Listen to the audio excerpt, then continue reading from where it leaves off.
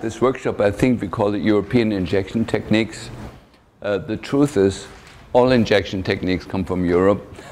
They were like 20, 30 years before things came over to America.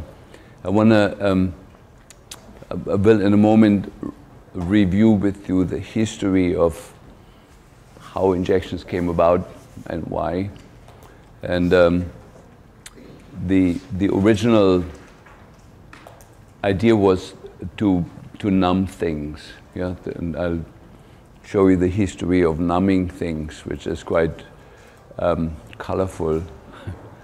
I know that today things have moved fairly quickly in the last 10 years by including PRP and stem cell injections into the picture. You know, we work a lot with ozone in the office. And I want to, in these 3 days, introduce you to the variety of things that you can do with the needle, using PRP to do facelifts, but also to do shots for sexual dysfunction or sexual improvements. Like there's some radical, wonderful new things that have emerged in the field. And so I want to introduce you to the variety of it. In the beginning, I want to teach you the things that you absolutely can do on Monday safely, you know, that you don't have to tremble, and you can do a lot of things with very short needles and with very little material that are absolutely stunning what you can do with that, and have been largely overlooked. In the US, the tendency has been the longer the needle and the bigger the needle, the better, because you can charge more money for it.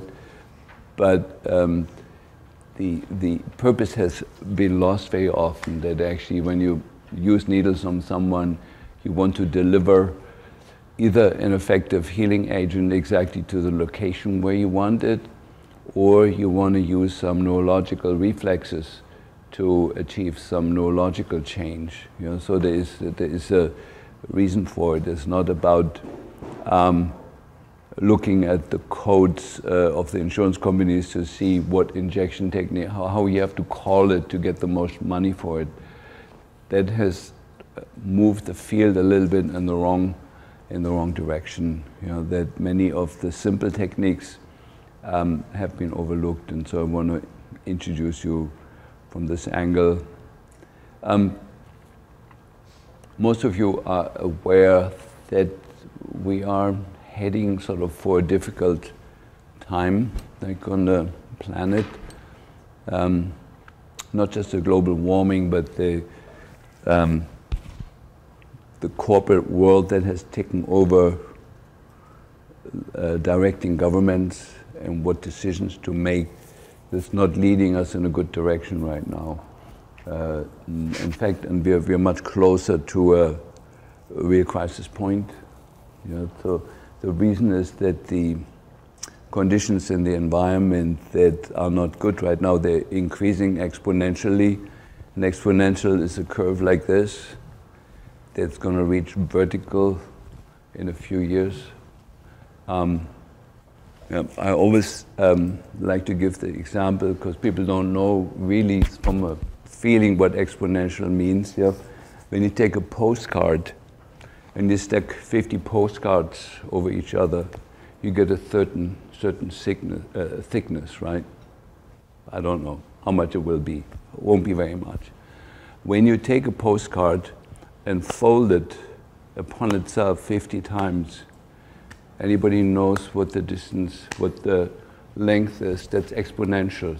Yeah? That's in math how exponential is explained. That would be the distance from Earth to Moon and back, folding a postcard 50 times. You know.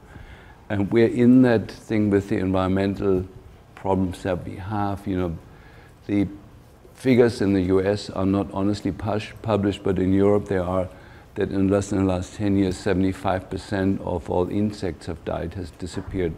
And with that, 75% of songbirds and a lot of other species. And that is, you know, going like this. That means in a few years, you will be alone here. It will be a lonely planet if it's just us. And so, when patients come to us in our practice, they're somewhere part of that.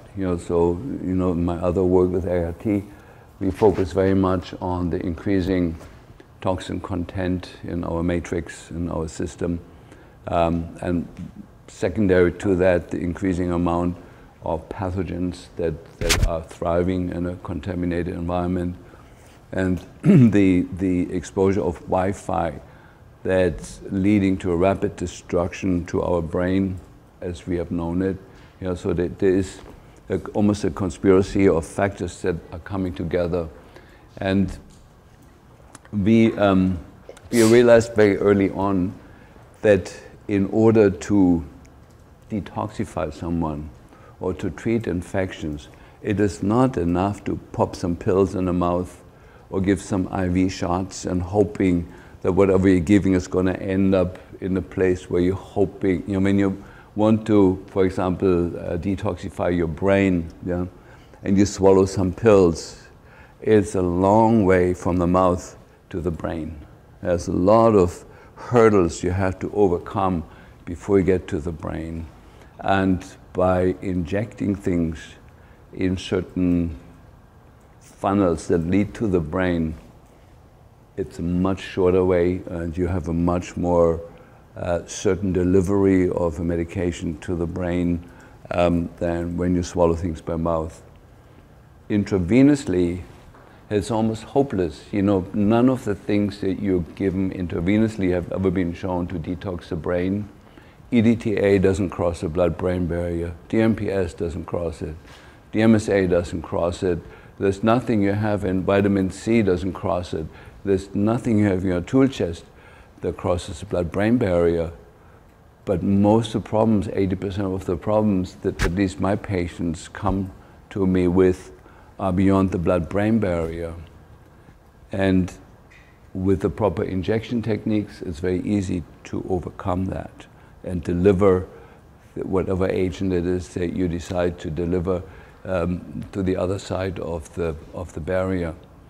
So this is sort of like a thing that has emerged in the last 15 years, that the environmental issues that we are facing are not met with the current things that are available in normal medicine.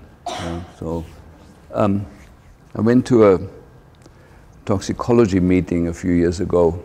That was here in Seattle, so that's the American, I forgot what the Association of Toxicologists, and the top group of the toxicologists.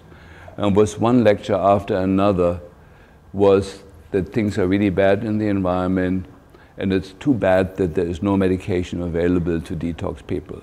That was their position. They didn't even mention the legal drugs like DMSA, not to speak of the illegal ones like DMPS and zinc TTPA and all that. And so I was kind of shocked. This country, the official toxicology group, has a position, things are bad, but there's nothing we can do about this other than preventing. And the government stands in the way of preventing it, and so we can't really do anything. And so it's pretty much left to us in the field to actually do something about it. To just kind of say, well, it's not good enough. We have to roll our sleeves up and do something. And as you will see throughout the next 3 days, that the injection techniques that we're using are a huge tool to help with detoxification, but also as a way of drug delivery for the chronic infections and for modulating the immune system.